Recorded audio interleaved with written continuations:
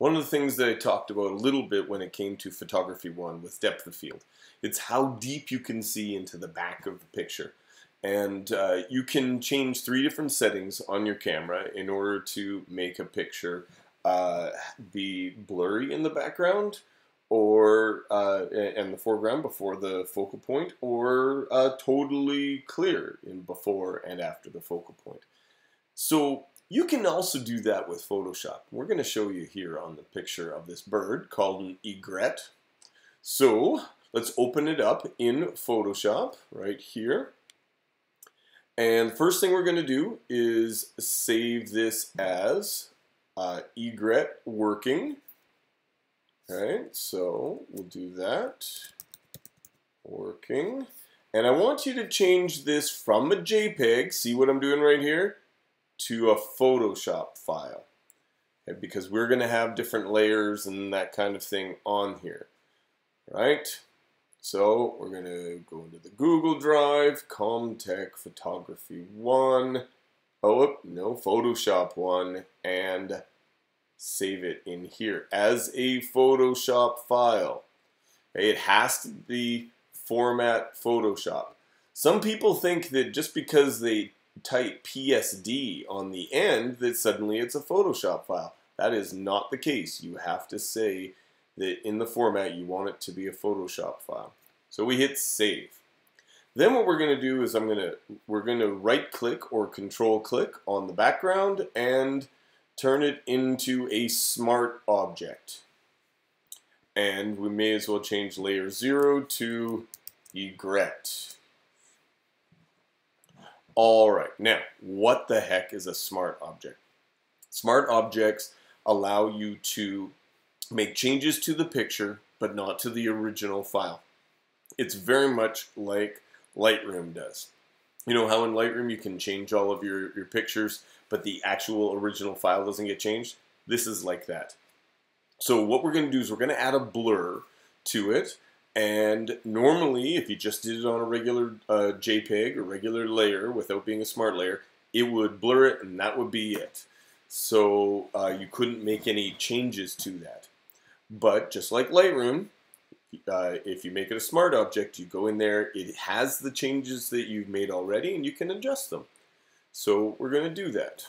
Okay, so now that we have this as a smart object, go Command 0 to make it large, and we're going to go to Filter, Blur Gallery, and Iris Blur.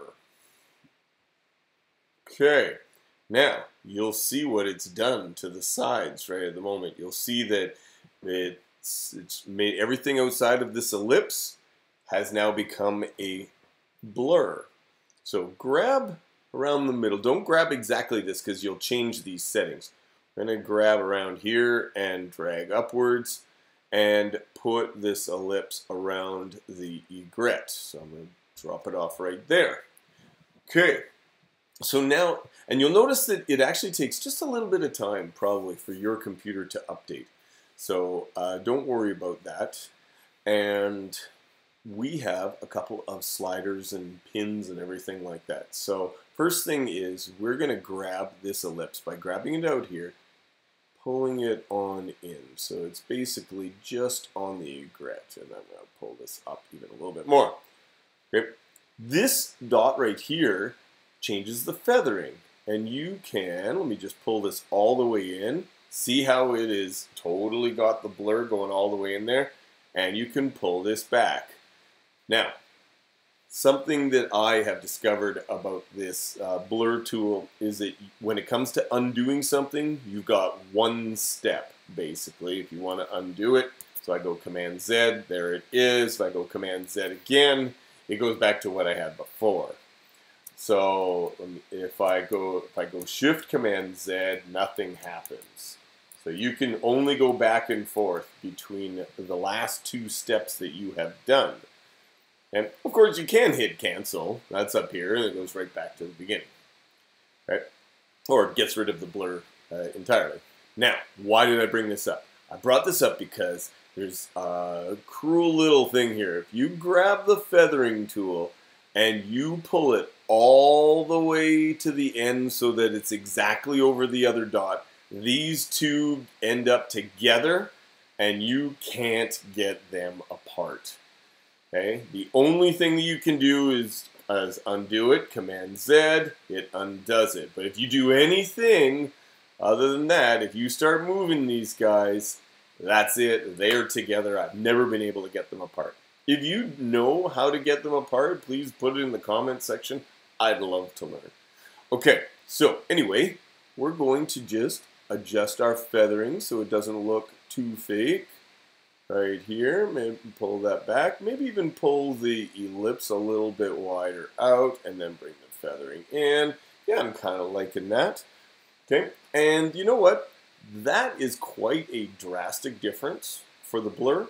So I'm going to bring that down. I'm actually going to bring it down to 5. Okay, there it is. So the blur is down to 5, and I'm going to click OK. There it is. Not bad, not bad. So notice here I have a smart filter right here at this point. If I turn it off and on, you'll see what it did. You'll see that the rest of the area outside the picture is blurry. But you know what? I would actually kind of like a little bit more.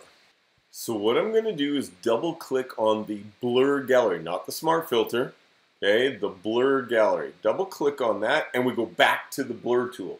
Please notice that we have exactly the settings as we left them, where the blur is 5 pixels right at the moment. Okay, so we can grab this, move it around. If you let go, it adjusts it. That is way, way too much. I just want a little bit more. Matter of fact, I'm just going to set it to 6. It was at 5. I'm going to put it to 6 and say, okay.